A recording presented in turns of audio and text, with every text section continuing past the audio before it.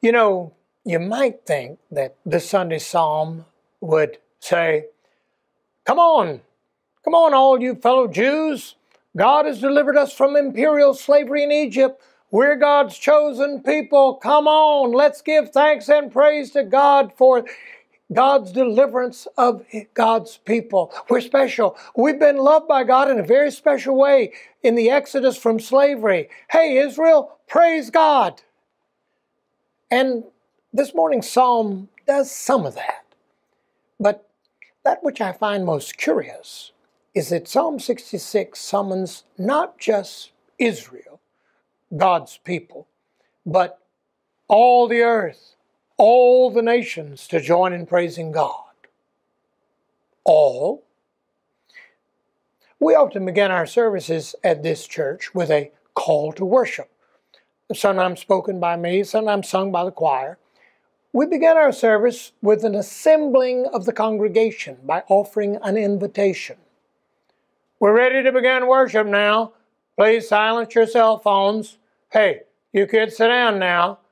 Lord, okay, all your chosen family is here. Okay, now we're ready to praise God.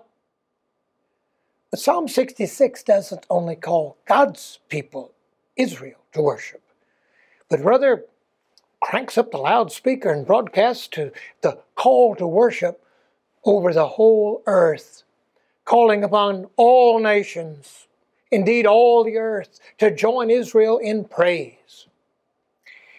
I'm sorry if you thought your religion was a personal matter or something just between me and Jesus. This morning's psalm invites the whole town, the whole world, to join us in worship. I'm sorry if you thought our worship is that time when we gather in our church, close the doors, and interact with God, just the church and God's best friends. We used to talk about public worship, distinguishing our Sunday gatherings from our times of personal prayer. In Psalm 66, the worship goes more than public. It goes global. Do you think it's right to try to talk religion in public? Someone asks. Another person wonders, should we attempt to share our faith with those who are not of our faith? I think those questions are answered in a bit by this psalm. Shout joyfully to God, all the earth. Sing praises to the glory of God's name. Make glorious His praise. All you nations, bless our God. Let the sound of His praise be heard. I come to worship on Sunday in order to hear and ponder God's Word, says one person. Worship is when I receive comfort and peace in my troubled life, says another. Okay, both of those definitions of worship are fine, as far as they go. But would you note, this psalm pushes us beyond our prayer and praise being an in-house, intramural, personal church affair. Here the worshipers address all the earth. They shout out an invitation to all you nations. Come on, join us in worship. We're conditioned to think of our Sunday worship as praise, as something between us and God. Well, this psalm urges us to look at worship as witness to the whole world. We tend to think of our times of worship as inward. This psalm invites us to think of what we do here on Sundays as outward. Jesus Christ did not die for the church. Jesus thinks all of it is His, proclaimed an evangelist to the congregation where I grew up. The first Bible verse I learned was John 3:16. For God so loved people like me and people who look a lot like me that God gave His own. No! God so loved the world. Nobody, no corner of the world is immune from Jesus saying, mine. That means if we, the church, are chosen to listen to, adore, Praise God. We're also at the same time chosen to witness to the world about the God who has chosen us. I think it's fair to characterize this psalm as a missional psalm. Yeah, Israel has been assigned a mission by God to worship God so well in the temple and in daily life that the nations would see what a great God is Israel's God. Therefore, Israel believed that we not only receive the truth, the blessing, and the liberation from God, but we receive an assignment. In a world where there is much ugliness, the beauty of our Sunday worship is a witness to the world of how God can take us and our gifts and form them into acts of incredible beauty. In a world where there are strong voices of hate, resentment, and animosity, the words we use in this place can be a witness to the world that God enables us to speak words of love, compassion. In a world where many tend to think of their material possessions as mine, every time we take up an offering here, we witness it's possible for people to be open-handed and giving in response to the world's needs.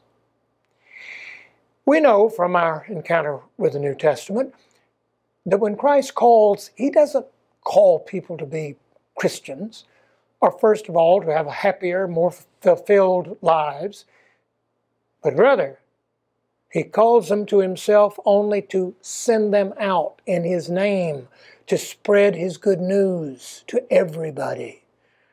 The word mission means to send. We're commissioned as His agents, His carriers of the infection called gospel. America has some striking, fierce divisions. And this town has its gaps, its walls, its big divides. How is it possible for a group of folk like us to gather and sing off the same page, so to speak? It's an affirmation of faith that Jesus Christ makes possible that which the world considers impossible. Christ has called us not only to believe in Him, but also to follow Him. Even more, to emulate Him, to engage in the same moves in our lives that characterized His life, to sing the notes that He sung in order that the whole world might join in the song that Christ sings. Our church is called to be a showcase for what God can do. Yeah, the world is quite right to look at us and see an organization that is markedly different from the world. The pagan world in Rome looked at the early church and marveled that here was a group of people that was not organized as the world organized itself on the basis of family or gender or class, money. The surrounding Roman culture said, look how they love one another.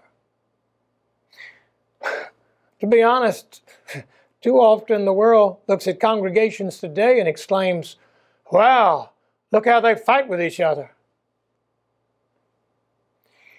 We're called to be a showcase. We have a loving, caring church. When any member of this church is in need, the rest of us immediately respond. We have one another's back, a person said to me recently. Now, while it was heartwarming to hear her positive assessment of her congregation, I said, maybe inspired or corrected by this psalm, sorry, that's not good enough. Even as Israel is to be the visible public witness to who God is and what God is up to in the world, the church is, for better or worse, the body of Christ. The way the risen Christ is chosen to take up room in the world. Christ's great appeal to the world. That's us. When you think about the actual churches, you know, you're apt to think that, well, it's a heck of a way to present the kingdom of God to the world. But it is distinctively His way. God could have chosen others. Oddly, God chose us. We cannot say why we have been chosen by God to be the church, but we know the wherefore. The joy of the Christian life is that we have received good news. The responsibility of the Christian life is that we're to bear this news into the world. This morning's psalm gathers God's people only to have them enter the temple by inviting also the whole world. Just a few concluding questions. How inviting and welcoming is our congregation? In our signage, our signs, in the way we receive visitors, do we really convey hospitality to the whole world? When we make decisions about how we will use our church resources, the programs we'll offer and the work we'll do, are we motivated by mostly inward or outward concern? Is our worship accessible to all? On Sunday, do we look something like the realm of God? Do we do a good job of explaining and teaching others about our style of worship so that they may join us in our praise of God?